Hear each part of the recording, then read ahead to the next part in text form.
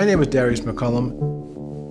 Over the years, I have operated trains in the New York City subway system, Metro North, New Jersey Transit, and yet I have never been an employee of any of these agencies. Well, a Manhattan man is getting a free ride to prison. And McCollum, said to have an encyclopedic knowledge of all things transit-related. All of his crimes were victimless. He would safely make all of the stops, make the announcements. He says, "I'm volunteering my time," as if he's a high schooler getting community service hours. Now, he's been picked up 20 times for the same thing. McCollum claims to have commandeered more than 100 buses for joyrides over the past 30 years. McCollum has such a lengthy rap sheet of transit-related crimes, he has his own Wikipedia page.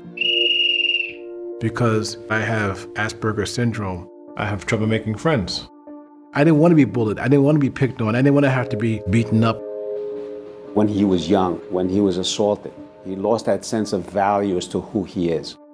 Wearing a uniform creates a sense of value for Darius. It was like I was married to the MTA.